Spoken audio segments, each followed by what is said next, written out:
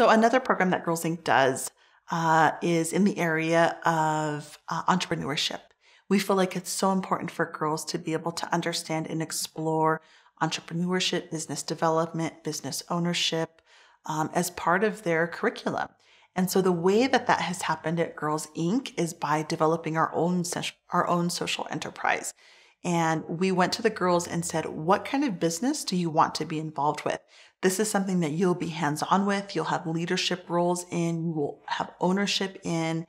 And so one of the main ideas that they came back with was a coffee shop. And so we launched a coffee cart called Strong, Smart, and Bold Beans. It's in partnership with the Denver Public Library. It is in the lobby of the Corky Gonzalez Library branch, which is located just one block east of Girls Inc. of Metro Denver.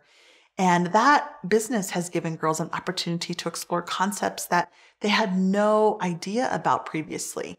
Things like cost of goods sold and product development, marketing and sales.